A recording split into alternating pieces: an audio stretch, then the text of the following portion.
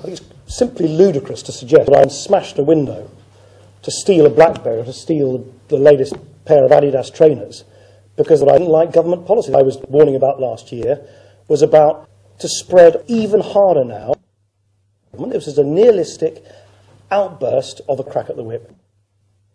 Because it's always better to have a society where everyone gets ahead, I think now takes on an added urgency. I am the law! If you think that you're going to have a fair chance of getting ahead, that's simply ludicrous. So yes, have a stake and live out their dreams.